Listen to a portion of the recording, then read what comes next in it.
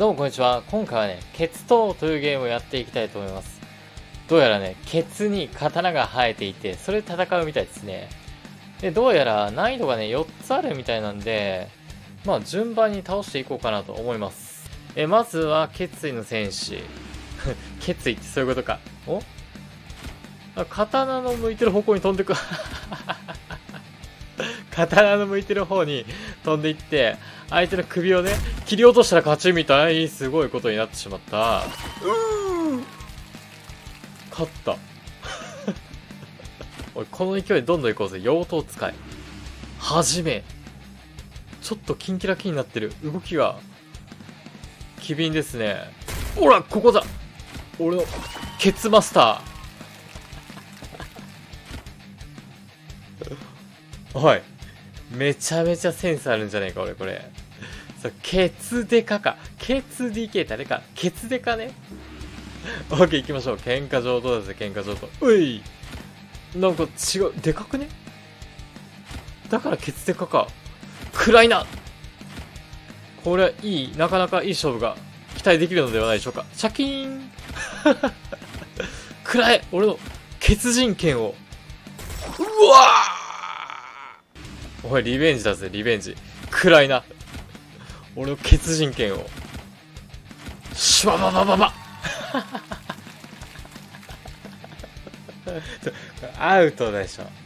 アウトでしょ、光景が。さあ、ラスト。電影やっていきましょうか。おお！もう一回やりません？さすがに。行くぜ。おい。お前、その速さが穴となってるのではないか。見えねえ。どこ行く？お兄さんの反射神経ちょっときつい。二先な、二先。暗いな。俺の血人剣を。ここ。上に上がり。こう。目にも止まらないスピード。俺でなきゃ見逃しちゃうね。回転切り。シュッ。シュッ。狙いすませ。うわー強くねー。相打ちだよ、これ。相打ち。さあ、ラスト。おい暗いな。俺のケツの刀を。この日のために磨き上げた。このケツを。目が回る。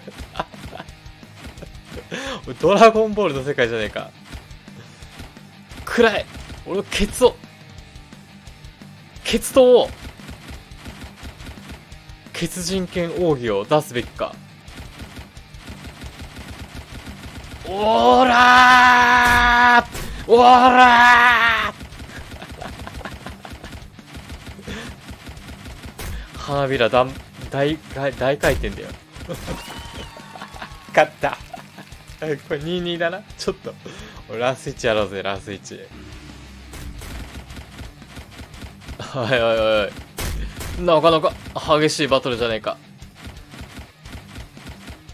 ケツ燃えるぜ、こんなん。切れ字確定でしょ、こんなん。うおーいよっしゃい。